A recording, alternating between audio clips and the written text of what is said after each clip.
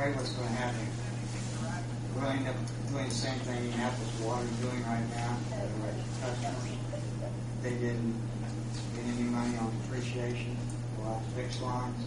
So all of a sudden, you won't do it this year, you may not do it next, but 5 or 6 years down the road, you're going to have 25 to 30% increase. Because all of a sudden, you're going to have a lot of lines that need repaired and no capital. That's all I'm saying. Well, I just wanted you to point that out. Yeah, it doesn't really quite say it, but I know. And I didn't say it in the letter, but we're way underfunding our depreciation. We don't catch that. And Jeff, another example is on the Park Road. Yes.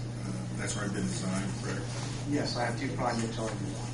Both are fairly expensive projects, but we're not going forward. But when the weight came about, the economy went down with everything on hold. We've done one project up Anderson Street, correct? Yes.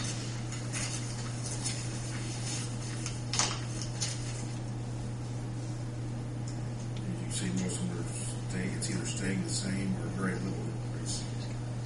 And actually, as far as the depreciation expense next year, we haven't added plan into our capital yet. In other words, we have $22 million sitting out there that hasn't actually been put into capital assets yet. So our depreciation expense is going to grow even more. Yes, it's about $15,000. They're not a real large water user.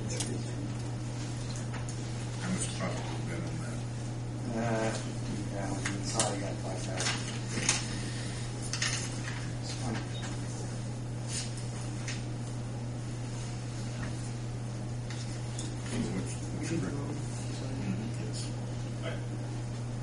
Yeah, I mean, you can give us or a resolution from the board saying we support this. I mean, the appropriate forum for this to be discussed is a council, because they're going to raise the rates.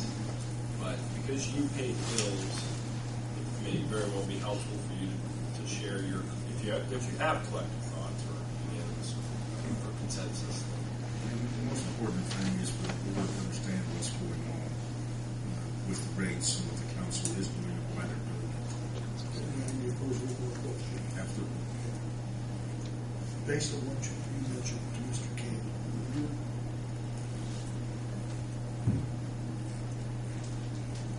how much money do we need to put back each year for capital improvements? I'm all put down there, I believe in their plan. Capital improvements that I had down was around $400,000 a year for capital improvements.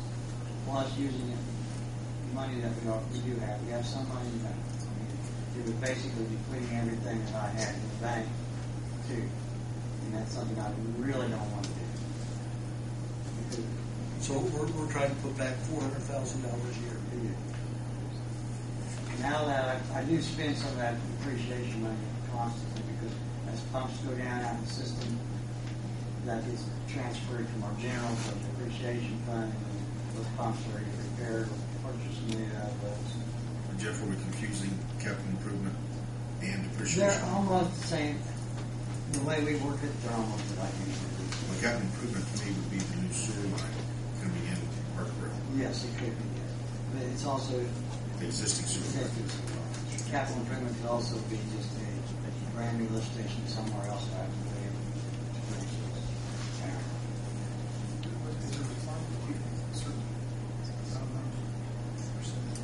There is a requirement. Yeah, they say we have to have at least two months of general fund, so basically it's around.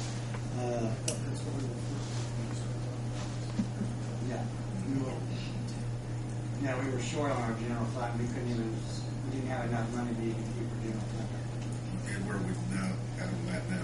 Now we're all right there. We're holding that. We ended up in 2010. We were able to transfer $10,000 into the depreciation fund. And I believe was able to transfer. $75,000 in capital. I'm still confused. The revenue is dropped. However, still $401,000 to the good. We saved $165,000 by doing the sludge disposal. That's $566,000.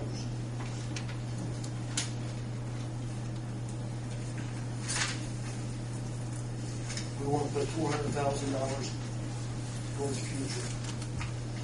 Where's the other $165 million?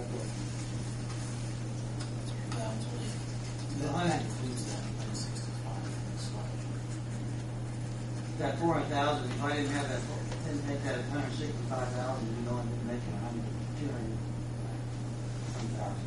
So 65. Okay, gotcha. It's money we didn't have that saved us. Right. Okay.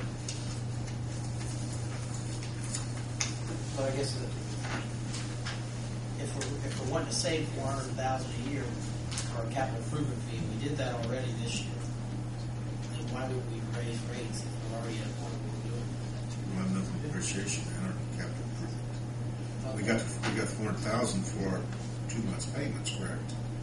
Basically, we made, basically, I'll see what I'm saying. We can put $400,000 back for capital or for depreciation. I think what's going to run into though is I still feel like if we don't do it right now on the rate increase, what will happen is in 2 or 3 years you'll have to do a 15 or 20% because our electrical costs are going up to match the rest of the energy costs going up. That's what hurts us. And as far as your revenue, industrial revenue probably won't increase. Until I don't know if you'll see much of an increase. Basically, Honda's on paying a flat sum. They pay for a certain amount every year, whether they use it or not. So they're not even close to using the total amount yet of flow. So they're just paying their max bill every year. I think that one of the things that would behoove us is to look at all of the outgoing expenses that we have and look in areas where we might make cuts where the rate doesn't have to be increased as much as what we're asking. And I know that in speaking with Mayor Herbert, he has made several moves in that particular direction.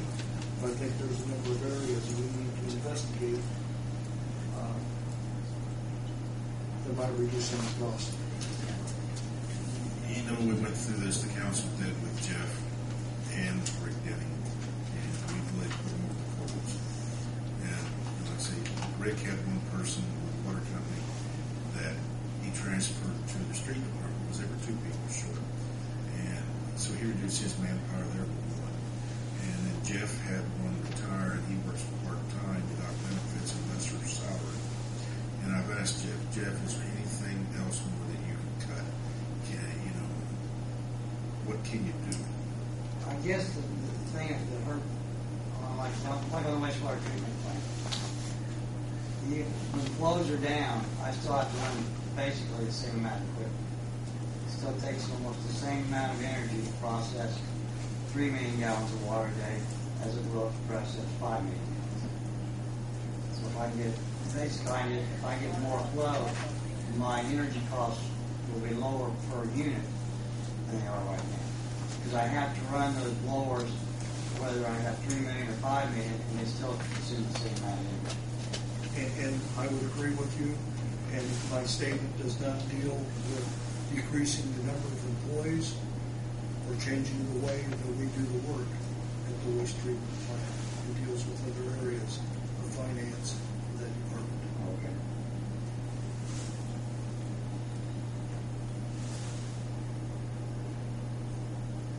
Trying to figure it out.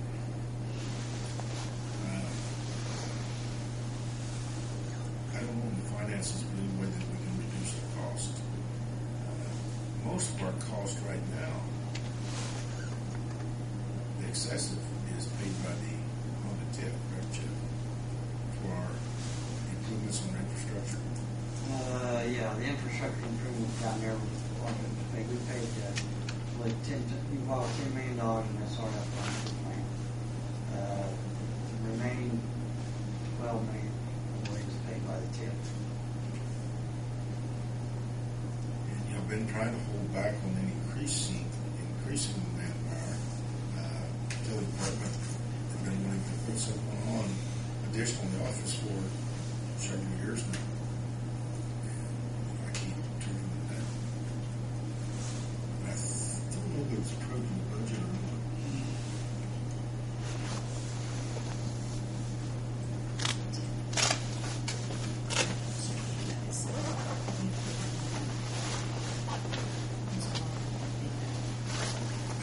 We've looked at different things. We've discussed it this weekend, last week. So, the utilities pay a portion of pays half of my salary, half of Jim's salary, half of the plan commission, plan commissioner, 2/3 of one of the employees in there, 2/3 of our city engineer. We're looking, it has saved money for the utilities. They utilize his services. If we reduce that and take the engineer out of that department, then the engineer would have to turn around and bill them for his services with the city. So I don't want to completely take his services out of the utilities. We may reduce it from 2/3 to half. That would save some money. You need to look at everything. That's what you're trying to say, right? Absolutely. We need to look citywide, what we can do to keep from collecting more taxes or more fees onto our residents. We've got to find a way. We have to find areas where we need to cut back. And you know, Rodney, I agree with you 100%. But if you compare the city of Greensburg's cost of our utilities to our residents, you'll find out that it's pretty daggone compared to everyone else. And yeah, hopefully there is more ways to cut cost. And that's something Jeff and Donna need to look at, and myself as well. But do what we can. But you can only go so far. And you I'm sure.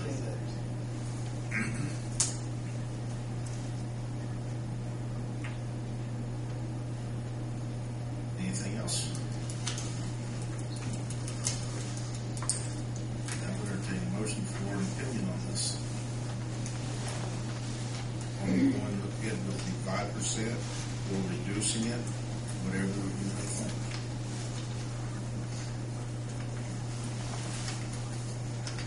Your suggestion.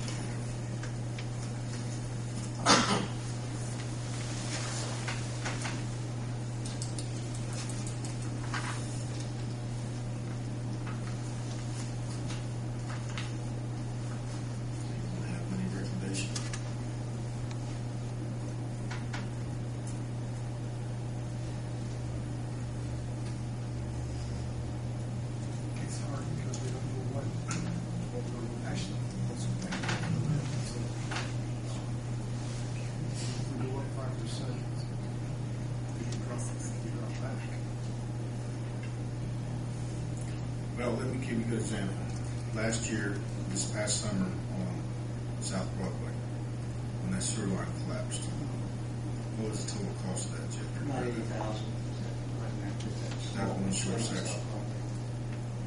Now, it's costly. Let me ask you another question, Jeff. Have you done all the work that you have the equipment for and the manpower for with our backhoe and our personnel without contracting it out? Yes, we do the ones we can do. And the problem we've run into is like, let's say North Broadway, it's probably, I guess about 14 feet deep right there. That's deeper than what we can do. We just can't trench it. Shallower lines where we do repair, we did one a couple on Anderson Street. I guess we'll do more stuff. You know, and if you look at the finances here, if nothing goes wrong, we're fine. If we have